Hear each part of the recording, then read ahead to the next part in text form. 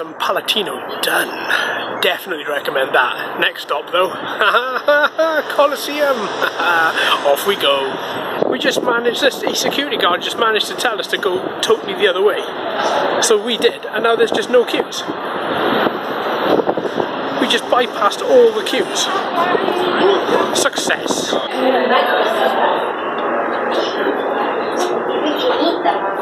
At least it gives us a good idea of how the seating worked.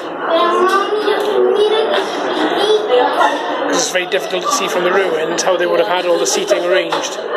But again, it doesn't show. Do you think, Julia, the Caesar and all the royal people were down in this bit down here? Potentially, yeah. They had specific thrones that they would sit in. Yeah, because they wouldn't be up with the paupers. They'd be down the bottom. I've seen films that they don't sit whenever they sit where it's lengthways. Yeah, and here's the other half. It looks almost burnt, doesn't it? It's old. Is this a Roman? I don't know. I'm not sorry.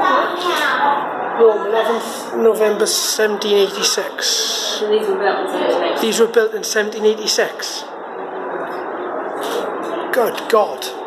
I thought they were a modern day recreation. But now looking at it, the wood is incredibly old and delicate.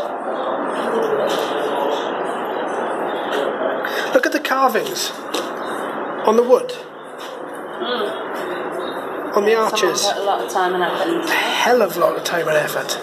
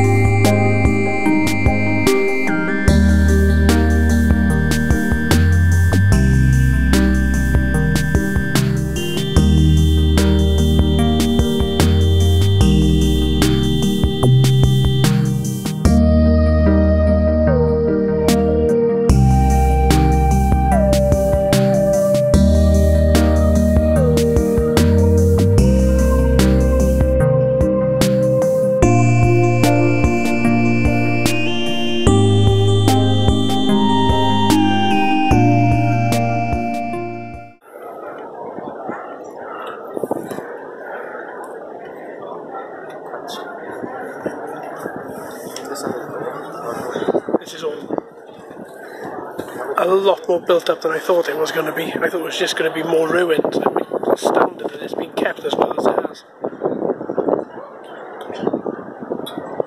There is one thing I wanted to look at. Look at these marble steps. Look how well they've been preserved over the years.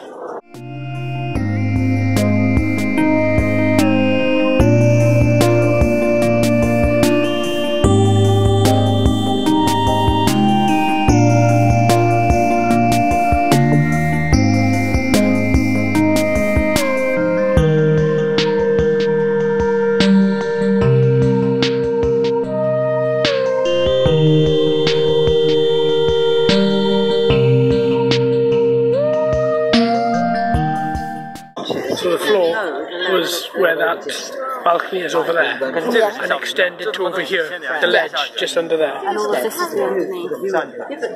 So all that's as you said, all that is the underneath of the Colosseum. Where they kept the gladiators. Oh, is that where they were kept? We need to watch Gladiators. I can probably do without. Watched it before we got I can probably do without Russell Crowe. Let's just read Wikipedia. Second level of the Colosseum.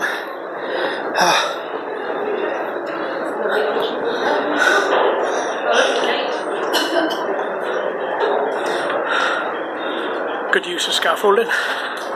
Right, up we go again.